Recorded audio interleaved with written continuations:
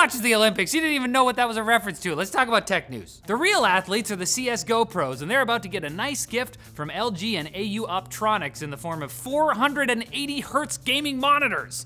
We've had 360 hertz panels for some time now, but I'm so bored of those. My eyes need more frames. You know, that's what 360's basic. Give me some more. Now don't expect super high resolutions with these first 480 hertz models, as the high refresh rates come at the cost of pixel density. So for the initial production, we're looking at gaming monitors with 1080p native resolution. Well, what size? That has nothing to do with pixel density, Riley.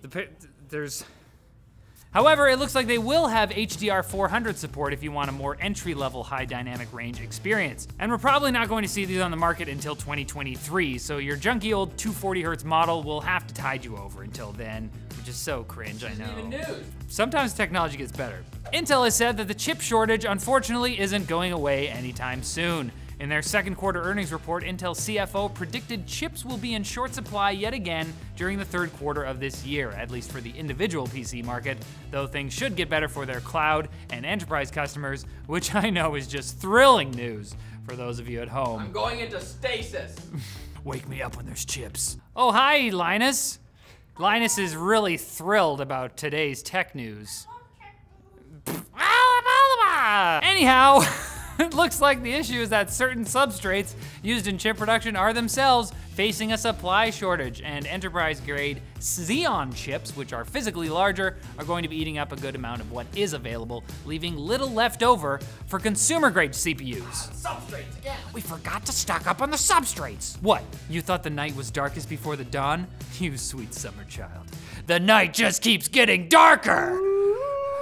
There's plenty of excitement around the launch of Valve's Steam Deck, but consumers have been wondering how demanding AAA titles will run on a handheld. Like, I don't know if that thing can do 4K, which is fine because the Steam Deck screen is 720p, and one of Valve's coders said on Twitter that their minimum baseline was 30 frames per second. The games Valve has tested have reportedly at least met that standard, if not exceeded it. While 30 frames per second might not sound like much to those of you with high-end GPUs in your desktop or laptop, it's still perfectly playable, assuming you're a lover of cinema as an art form, as I am. Subscribe to Carpal Critics. It's a movie podcast. It is. It'll be called something else soon. Did you know that, James? I did. You made that decision. Now it's time for Quick Bits, brought to you by Drop's huge summer sale, featuring their PC38X gaming headset, built in collaboration with Sennheiser. You can get up to 21% off the PC38X, the PC37X, and the HE4XX for upgraded audio and mic quality in-game, as well as Drop's Control, Alt, and, not Delete, the Alt high-profile keyboards, which feature hot swappable switches and double-shot PBT keycaps. Act fast, because this sale is hot, hot, hot, and it ends on July 31st. So check out Drop's sale at the link below. Quick Bits, baby. Hear 'em, then sleep. A leak concerning NVIDIA's next-gen 40 series GPUs makes it look like Team Green is switching their manufacturer from Samsung to TSMC, with the new GPUs being made on the 5nm process. Wow, performance and power efficiency should be very high when those products launch. Do you think there will be enough to go around, James? Crypto has taken a beating lately, but there's a sudden surge in prices thanks to Amazon. A job posting indicates that the tech giant wants someone to develop digital currency and blockchain strategy on the payments acceptance and experience team. And Amazon actually did confirm they want to accept crypto in the future. So maybe don't panic sell all your Dogecoin just yet. This is not investment advice. But sell your Dogecoin. China thinks it has at least a partial solution to the issue of nuclear reactor safety, as the nation has reportedly developed a reactor that uses thorium instead of the more traditional uranium.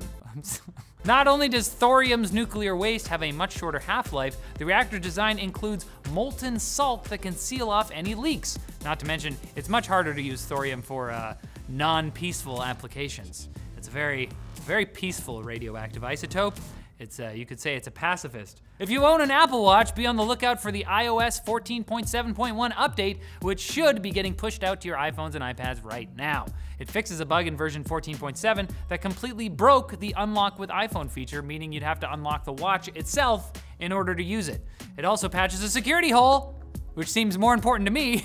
So make sure you apply the update to avoid this incredibly major inconvenience. Is that sarcasm? Linus agrees. And speaking of iPhones, it looks like the iPhone 14 is actually going to be made of titanium. Dennis is shocked by this. No, that's a yawn. He's bored. The information comes from an investor note that says the change will be coming next year, so we won't see it in the iPhone 13. Titanium has the advantage of being more durable and scratch resistant than stainless steel, which has been used in previous iPhones. Apparently the iPhone 14 will represent a major redesign in other ways as well, but I'll be impressed when we see a phone that somehow features a way to get out of those outrageous DoorDash service fees. I love when I have to read things that are very specific to John and have nothing to do with me.